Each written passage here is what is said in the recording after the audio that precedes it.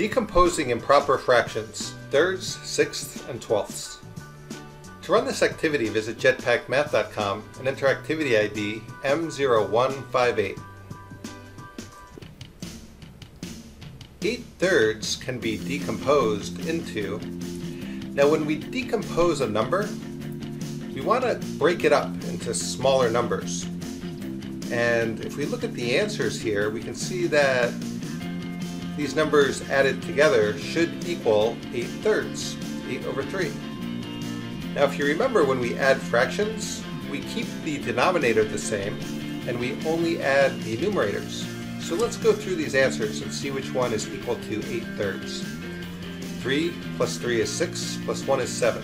So the answer here is 7/3. That's not 8/3. Here we have 3 plus 3 is 6, plus 1 is 7, plus 1 is 8/3. So this is correct.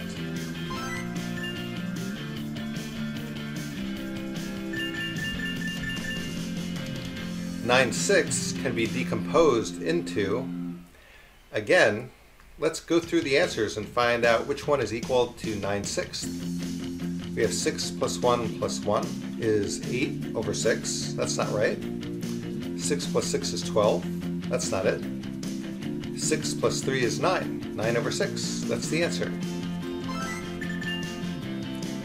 6/3 can be decomposed into...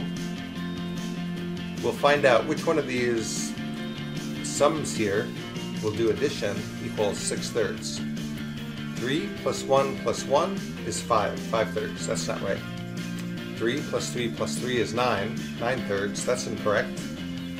3 plus 3 is 6, 6/3. That is correct.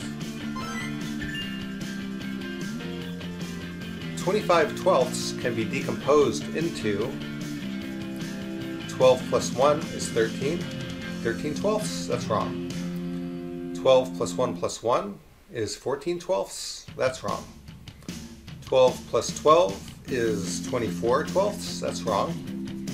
12 plus 12 plus 1 is 25, and the denominator is 12. So that's correct. 25/12.